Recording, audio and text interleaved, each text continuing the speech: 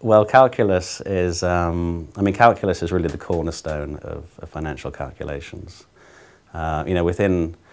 Within a big bank or within a hedge fund, you'll tend to have different departments, and the department that's in charge of really sort of pricing up portfolios and doing all the sort of complicated calculations, it's all calculus driven.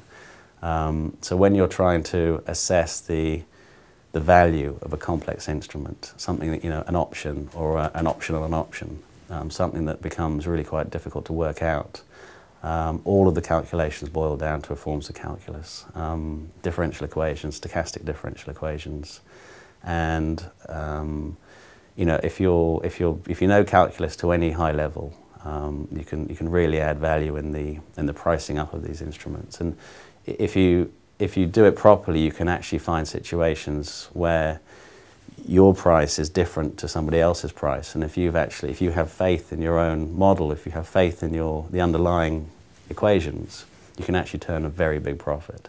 Something called model arbitrage, which is just betting that your model is better than someone else's. So sometimes, what goes with these people is a little bit of arrogance, a little bit of self-belief, but it can be very, very powerful.